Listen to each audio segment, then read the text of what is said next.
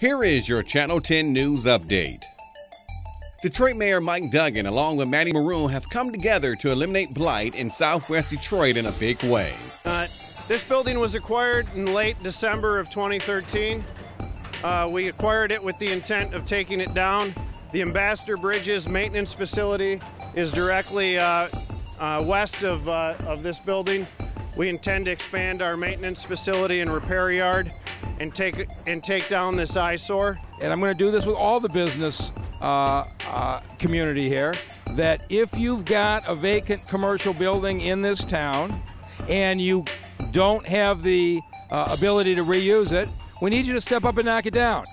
And so we are going to need the business community to do what the Moroun family is doing here, that you're going to have a responsibility to take down your own buildings. Stay tuned to Channel 10 for all of your City of Detroit news updates.